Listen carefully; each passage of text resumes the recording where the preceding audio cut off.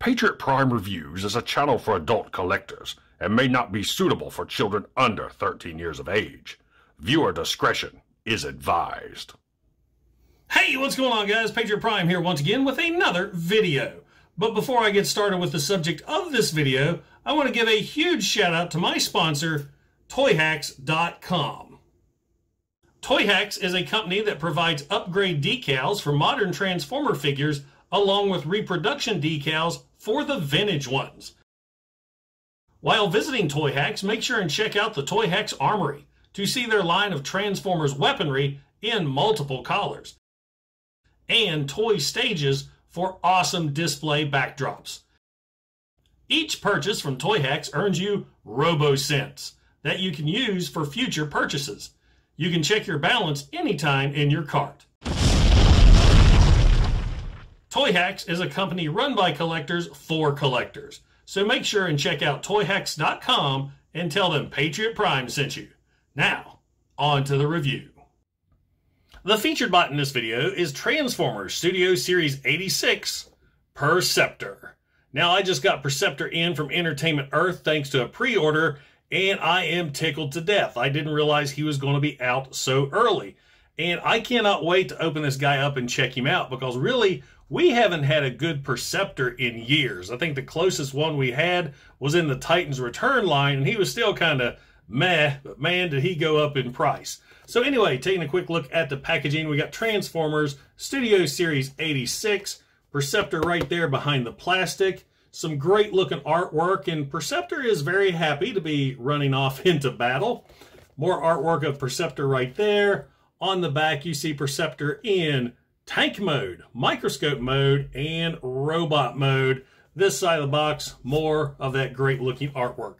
So now, without further ado, let's get this scientist opened up out of this packaging and check him out. And welcome to Patriot Prime Reviews.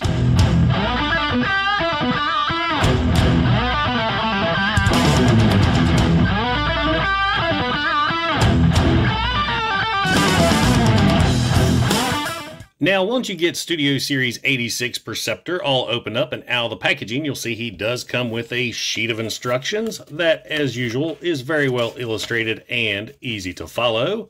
He also comes with a blaster that looks very reminiscent to his old G1 toy. He comes with this backdrop right here that shows the Battle of Autobot City. So if you do have the room on your display shelf, you can put Perceptor right there and display him as such. And I just now noticed the number beside the Studio Series 86, 11. So Perceptor is Studio Series 86, 11. Took 11 figures for me to notice that. So now let's take a closer look at Perceptor himself. Now, before I start going over Perceptor here, I do want to point out one thing. I am from the South, so I'm going to be calling Perceptor Perceptor, not Perceptor. So there we go. That's out of the way. Now, taking a closer look at this guy, he is amazing looking. He is spot on to his animated appearance, both in the television show and the movie. Great sculpting all the way around. And I love the fact the face sculpt is very stoic looking instead of so jovial as on the package art. I just can't get over this guy. He looks so good, and he feels good too. He feels like a more solid quality plastic than the other figures. That may just be me. As I said, lots of sculpted details all over. Very few paint applications though, but what he does have really works. Up here on the head, he's got a yellow crest, blue eyes, silver face. He's got an Autobot logo right there, but that is behind this translucent plastic shield. So you fold that down, you got the Autobot logo right there. I like how solid that is. Paint applications here for the dials on the forearms, and those are static. They do not move. And that's pretty much it for the paint applications. Up here on the shoulder cannon, that's a static dial as well, which is kind of disappointing because I always liked how the old Perceptor, you could focus the microscope back and forth. But, oh well. So all in all, he looks really, really good. Very impressive figure. Now on the back, he does have a big gap right there for transformation. That's very unsightly, but nothing I can't live with because, well, I don't pose my figures like that. But I do know of a 3D printing buddy of mine who is making a cover for that. But like I said, for me, no big deal. Now, articulation for Perceptor, the heads on a ball joint can look up and down slightly, can do a complete 360, but the shoulder cannon is going to get in the way. And speaking of shoulder cannon, this thing has tons of articulation. You unsnap it right here, and this thing can move up and back and forward, and listen to that. Ratchets. I love ratchets. You don't have enough ratchets in figures anymore. And of course, it locks into place, just like so, so you won't be doing that accidentally. Arms can go out, they can go in, they can do a complete 360 as well. There is a shoulder rotation, or excuse me, bicep rotation, no wrist rotation, waist rotation.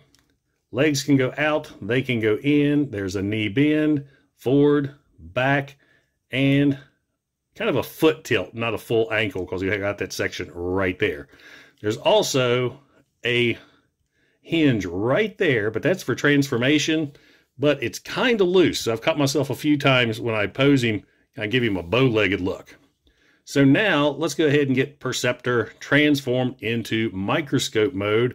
And it's a fairly easy transformation. First thing we'll do, let's go ahead and unsnap the shoulder cannon and rotate that out of the way so we can get the head in that big gap. So rotate the head around and just snap that into place like so. Now you're going to take the arms and bring these down on these little blue hinges right there. Make sure you rotate the arms up and bring those down like so. Now you got this little section right here. You're going to flip this up and over, and that's going to bring the microscope here to the middle. There's also a tab here on this side. You're going to bring this up, and see that tab right there is going to go into that slot right there. So you've got that locked into place. Go ahead and take the fists, fold these in, and see the slot right there on the forearm. That's going to slot into that peg right there. It's kind of a soft snap. Do the same with the other side. Get that fist flipped in. So now we've got the top half done. Go ahead and flip the chest plate down. It has a very tight joint right there. Love that. Now for the legs, you're going to bring the legs forward and out, like so. Now using that hinge I just talked about earlier, bring the legs in, fold the feet down, bring this section up right there, and there you have Perceptor in microscope mode. And that is awesome. I love that. But like I said, I miss how you could dial or focus in the microscope. That's kind of disappointing. The one complaint, the only complaint I have with this figure. Microscope mode, it is what it is. There's no new paint applications, no new sculpted details whatsoever. It is a microscope. And for a fun comparison, here is Studio Series 86 Perceptor with his G1 counterpart. And like I said, check this out. Come on, Studio Series 86. Why couldn't you have done that? Now, I did forget to mention, you can look through the microscope, but it's a blur. You can't focus on anything. I even popped my old readers on to see if I could see anything. That was a no-go. And almost the same with the original Perceptor. If I can focus on anything, you could see through him. Where is it? There we go. But still, wasn't great. But that is a fun comparison right there. I love the fact that we now have a Perceptor that turns into a microscope.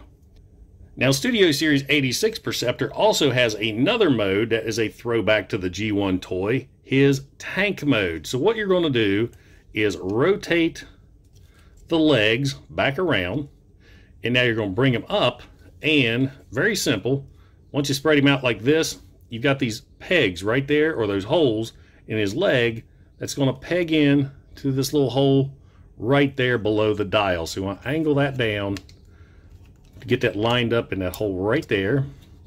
Go ahead and peg that in place. And peg the other. So there you have Perceptor. So he even has tank treads in his tank mode. And for me, when I was in the military, I was in artillery. This looks more like an artillery piece than a tank. I guess if he could fold the barrel or move the barrel down like so, he could roll around. But I think he's more of a howitzer that could lay down suppressive fire. And really the only change with this mode is you have those molded in tank treads right there that actually look really good. I mean, it's a fun mode and a nice throwback for us old G1ers.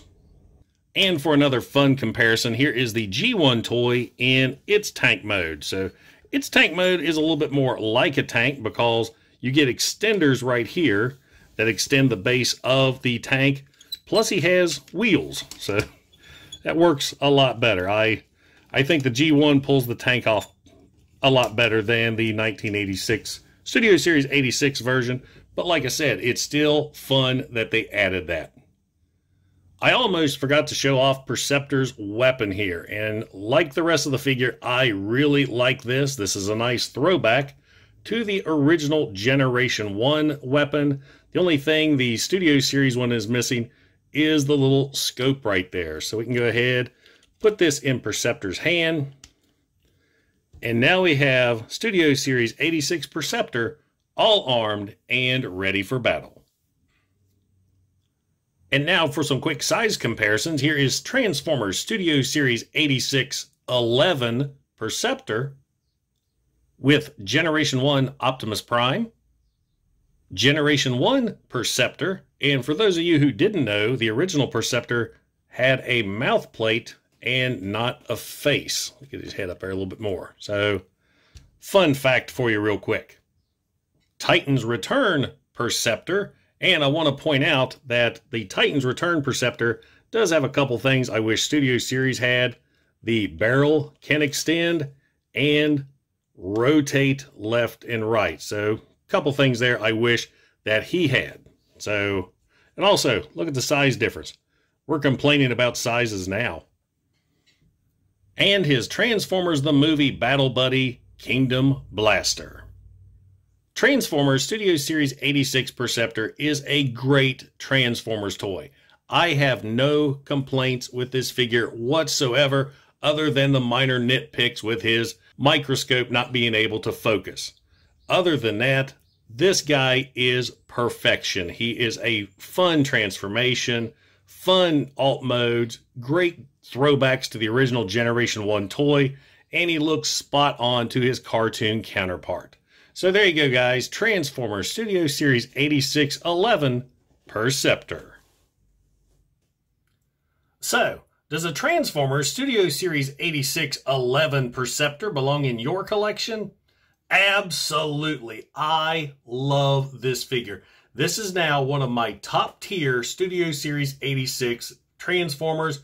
I love the guy. He is just awesome. And most importantly, he is fun. Fun transformation, fun alt modes, just spot on to the animated look. Hasbro, you knocked it out of the park with this guy right here.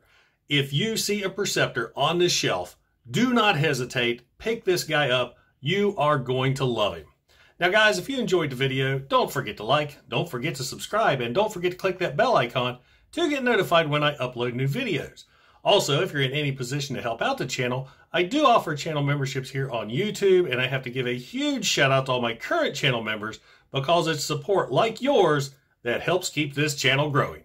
Once again, guys, this is Patriot Prime signing out. Hooah!